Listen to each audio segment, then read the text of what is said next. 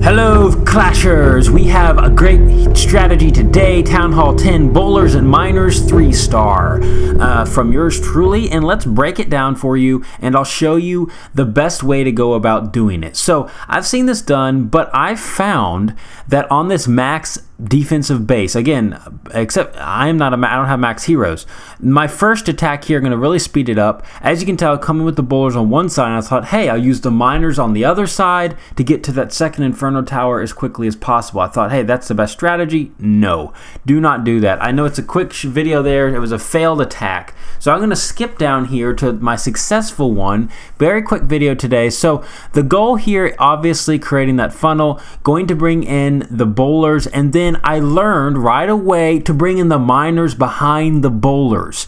This way the miners aren't caught alone by themselves and they're working together, both the bowlers and the miners working together in unison to take down the base. Otherwise, what I found out to be true was it just wouldn't work out if you did it two separate attacks.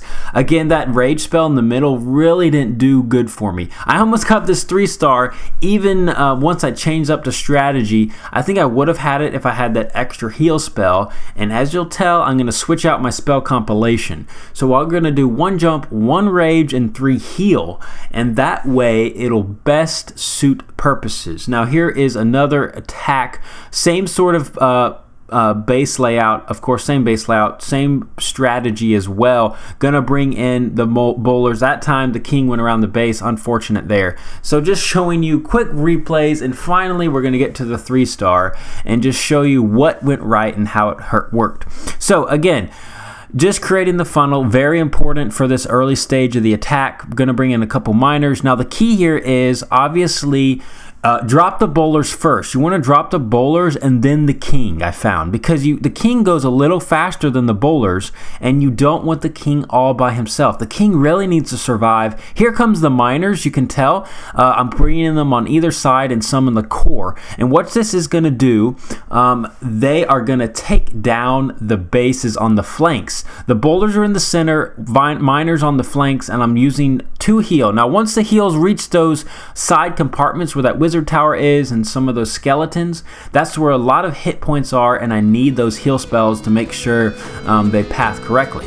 Again, bringing 3 heals, so I'm going to use the final heal spell for the miners. Now I choose to use the miners on the west side, the heal on the west, because I thought there was more defenses on the west, and the queen was kind of helping the miners to the east, north. And so because of that important heal placement at the end, I was able to get the 3-star. The queen is still alive, and she was able to take down that inferno tower, and the rest of the base will go down very quickly. Anyways, I love this attack with the new update being, and you can't use queen walks as well. The bowlers and miners is a great strategy to use. Anyways, thanks again for watching, and we will see you next time. Halo out.